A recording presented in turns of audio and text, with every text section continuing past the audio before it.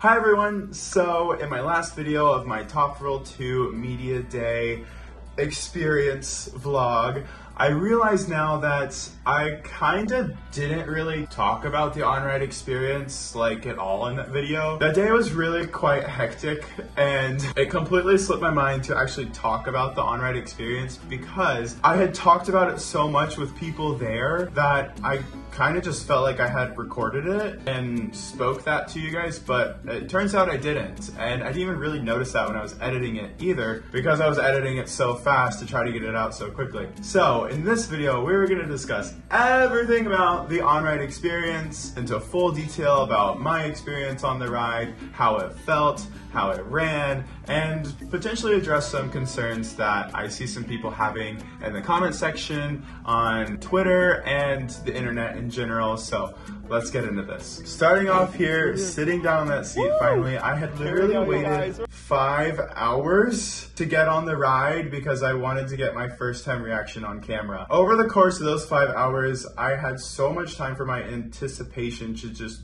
build to an immense amount. Literally every person, every one of my friends that I saw get on for their first ride, watch them ride it, and then see their faces as they came off, like literally like just in complete shock and awe of what they just experienced, and to hear them say things like, dude, I haven't felt that like way in a coaster in a long time. That was like legitimately awesome. Shout out to Cole.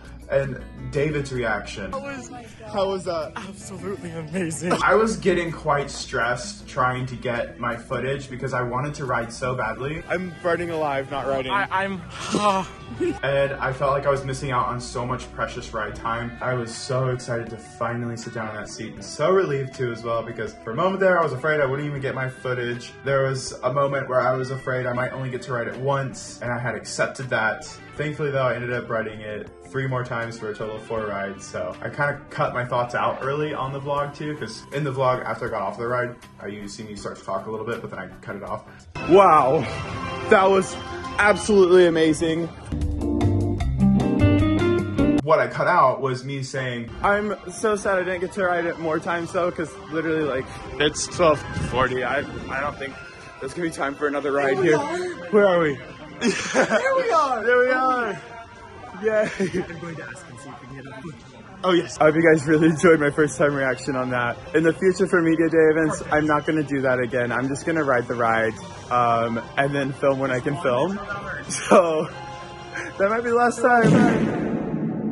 Thankfully, they extended longer though to get everybody who was in the media line their on-ride footage. So major shout out to Cedar Point and the team operating the cameras for working a little extra longer on your already extremely long day to accommodate everybody in line there. We're gonna fill in the rest of the details on the thoughts and experiences here. All right, so we're giggling, we're in the station, let's skip forward. Let's get to the first launch. Oh, also, the audio is so good. Like when you pull out here to the launch track and you pause and you wait, there's this really loud like bass drop sound right before the countdown begins. Now get ready, here we go. Here we go! It's time! Okay, let's talk about that first launch. So, the first launch, I was a first launch doubter. I thought it was gonna be lame. I thought it was gonna be boring. Well, okay, maybe not boring. I thought it would be fun, but it wasn't gonna be like, I just wrote it off. I didn't think it was gonna be that exciting. What I realized was like, oh, hey, actually this launch still feels fast. The acceleration is gentle, kind of like a mock launch, but 74 miles per hour is not slow. Like, period, in any regard. Like, that's still already a fast speed. And you get up to 74 miles an hour and you're staying at that speed for quite some time. Oh, okay. So you really get a sense of the speed to come, and it's a great like warm up for the rest of the ride. You're like dipping your toes in the water in the pool to see how it feels, getting a quick little taste, while at the same time, it's like the tutorial that is nothing like the game.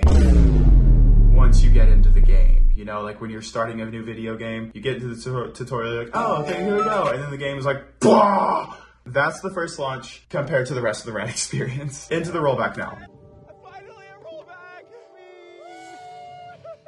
The rollback actually feels really quite good in the front. You don't go super high up the spike, but you're vertical and you still get a little bit of floater. Yet again, the warm-up, easing you in somewhat. That's the last moment of calm you will have on this ride. It's about to turn way the frick up, because that reverse launch goes crazy. And on paper, it did not sound that crazy to me either. Like going from 74 to 100 miles per hour. Like 30 mile per hour launch, like that sounds like nothing. But you forget, again, that 100 miles per hour is really freaking fast. And you're going 100 miles per hour for a while. Like a good while. You get a really good sense of the speed, the feel, the rush, everything. It's crazy. And this launch feels punchier than the first one. Right there, that's what I'm realizing. Oh my God. Okay, this ride just turned up. Okay. You're kind of squishing to your seat a little bit on the come up of the spike. And as you go up, it's the coolest feeling. Right there, and that moment, it feels like time stops. You're floating completely weightless, like it feels like what it would feel like to be in space, I assume. The floater is so good. You're staring down, you look over at Power Tower, and it's like below you. Everything on the ground is so small. You're so far away from it. Such a glorious feeling up here. You get a really good amount of time to take in the view, which is great because, well, the next time you're up that high, you have way less time to take in the view. Let's say that. The descent begins and you rocket back down to Earth. Already going super freaking fast. And then you're into the launch. Hitting 120? Like, you're going 120 for a good while here, too. Like, it is so fast. It's not the insane 0 to 120 that it was before, but the 120 still feels incredible. It's so fast. The speed feels so intense, and you just went up a massive 400-foot tall reverse spike. Like, to get to do that experience versus the 0 120, I would choose this experience over the old hydraulic launch any day. So here we go, still going 120, zooming, absolutely ripping up the top hat. Look at this, look at the laterals here on the freaking twist. Everyone gets thrown over. Absolutely everyone is thrown over. One of the reasons I believe for this is that the seats on the Zamperla trains, the new trains, actually sit up higher than the old seats on the Intamin trains. So the heart lining is thrown off a bit, so you really get like whipped over on this and the twist coming down. And then you can see here, we're already coming up out of our seat a little bit, like we're floating here. Already out of our seats. Floater, floater, ejector. Oh, I mean, not just floater, sorry. Ejector. That was like such an insane feeling, and here I am trying to say, if you haven't already, now would be a great time to like the video, subscribe to the channel. Thanks! As we go over the top hat, but I had to hurry so fast to say that because, as you guys can tell, we've already crested the top hat. Like, we're about to go down the drop here. Here we go, down the drop, and then into the absolutely absurd twist. The twist goes crazy. I really had to engage like my ab muscles to keep myself locked into the seat there because, again, the seats sit higher. So the laterals on the twist hit hard, but the heart lining is aligned slightly differently than it was before with the Intamin trains. So you already launched up into your lap bar. As you go over the top hat, you have no time to process what just happened on the top hat before you're hurtling down into the twist. Like, there's no time to prepare for it. And then it just rips you around. It's pulling you up against your lap bar so hard. It's phenomenal. It's absolutely so insane. Like, I wish I had better words. I really do, but truly, you guys, this ride is nothing to mess around with. Coming to that brake run just completely shook to my core. In awe of what just happened. Absolutely amazing. Now that we've completed the ride cycle, let's talk about the rattle as well. We've all seen the rattle. Everyone's been concerned by it. The shuffling of the train that we see. All right, let's start here. So we start kind of bouncing around a little bit here. We're gonna skip now to the next launch. Like it's really not even moving me around that much. Like there is, you notice it, but it kind of just adds to the intensity. It's not an uncomfortable rattle. Like King Dakar is worse than this ride. One time I rode King Dakar. I've only ridden King Dakar once or twice. No, I rode it at least twice. I know I rode it towards the front, and then I rode it in the back. I remember the back seat experience being like crazy, because we were like literally fishtailing. It felt like we were fishtailing down the launch track. This is nothing like that. Like, that was like, oh God, I don't like this actually. It's actually quite uncomfortable. This was not uncomfortable like in the slightest. The speed is also so much, like all the air rushing by you backwards and then forwards.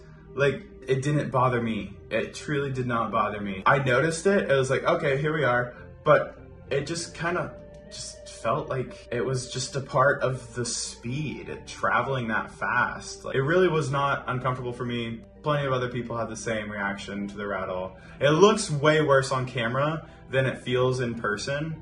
Also, one thing to note, I rode in the Blue Train on like my last ride. I sat in the second row right seat, and that was the smoothest ride I had on it. Like, it felt very solid. It felt like way more like solid than maybe the Black Train. I don't know if it was the train specifically, or maybe just the position. Maybe the right side is a little smoother.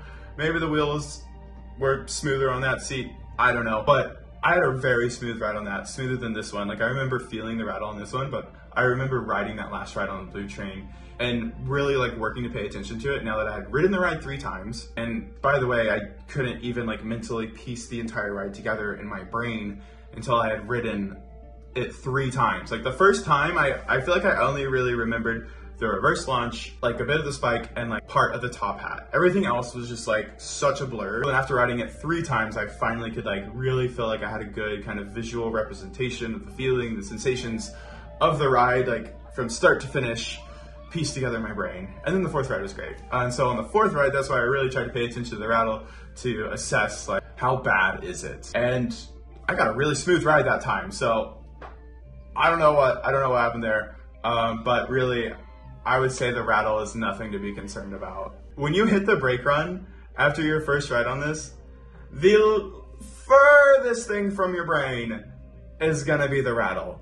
Let me tell you that, because all the high points on this ride are so bonkers that it's just, it doesn't matter. It truly just, it does not matter. That's pretty much my full ride experience here, my thoughts on what it was like to ride Top Thrill 2. Now the next question of downtime. The thing ran all day just fine. There was one time on my very last ride, I sat down with Colin from Collywood Studios, again in the Blue Train, you know. There was some like weird something with the restraint error. So they had us get off, put the restraints down, sent the train around, ran it empty, and then it was good to go. We hopped on and had a great ride. Like we had the smoothest ride I ever had. So it didn't go down at all that day. There were no issues. It ran perfectly fine. So just from that day alone, I feel like it will go well. There's really no way to know for certain, I suppose, but I have a good feeling this will be an extremely reliable ride. It'll have way more uptime than the previous dragster, and I'm very excited for all of you guys to get to ride it this summer. Any of you who are able to go and are going this summer, I really look forward to hearing your thoughts on the ride. I can't wait to see people's reactions. So if you feel so inclined, post your ride reaction on Instagram, on your Instagram story or whatever, tag me in it. I'll share it. I'll share my thoughts on it. I would love to see and hear what you guys think of the ride. A great place you can talk about that too is also my Discord server. I have a free one now as well that you guys could drop your Top Thrill 2 reactions in as well. And I would love to see them. I love the Discord. It's been such a fun place. Like, thank you to everyone who has jumped in and made it such an amazing space. It's a very warm, welcoming community of people who are here to just have fun and enjoy life and be silly. So if you're one of those people, please join the Discord. The link is down in the description down below. With that, I think that covers everything. I've touched on all my little notes here. If you guys have any more questions, leave them down in the comment section as well, and I will do my best to answer them too. So thank you guys for listening. I hope this helps ease some of your worries about the ride potentially not living up to its hype / the rattle being too much, because really, I don't think this ride is overhyped. Everyone I spoke with had extremely genuine reactions. Like, that was my genuine reaction, and it was such a big reaction because I had built up so much anticipation to ride it. I feel like I would have had this exact same reaction on the ride for my first time, regardless of media day. That is just how much Top Thrill 2 really blew my expectations out of the water. If you haven't seen the Top Thrill 2 media day vlog, I encourage you to watch it right here on the screen now, wherever it is. Thanks, bye.